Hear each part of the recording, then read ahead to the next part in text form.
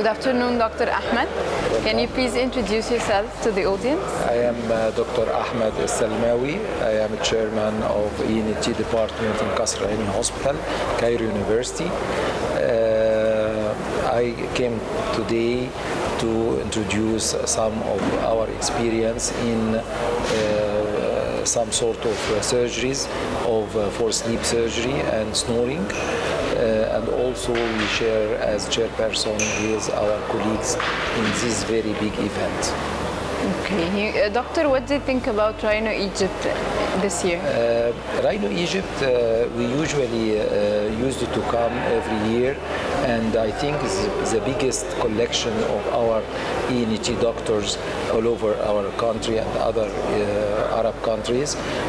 And this collection actually give us for communications with each other, and also transfer our knowledges and get benefits from the foreign doctors, which usually speak about new techniques, new modalities, and the advanced science in our specialty.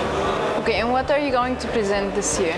I'll start by presentations about tongue-based suspension. This is a new modality in treatment of sleep disturbances, especially severe cases of snoring and obstructive sleep apnea.